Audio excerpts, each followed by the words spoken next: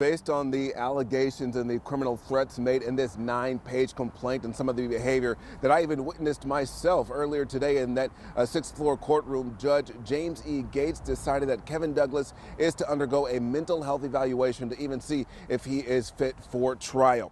In court today, as no cell phones, no cameras were even allowed, Douglas appeared to be visibly annoyed with what he was going through today, at times becoming impatient with his lawyer, who began court asking for a continuance so she could have more time to review his file and the complaints against him. And in that complaint, numerous threats made to the Bright Horizons daycare that was across the street from the Cary extended stay hotel where he had been described as being a long-term resident. Today was supposed to be a day for Douglas to undergo a preliminary hearing, a detention hearing, to go over the charges against him and determine if he was to remain in custody.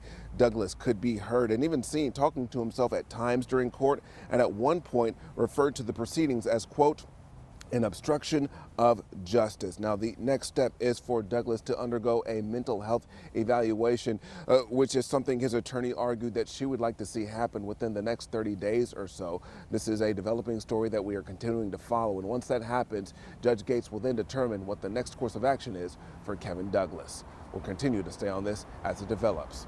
We're live in Raleigh tonight. Dwan Hogard, ABC 11 Eyewitness News.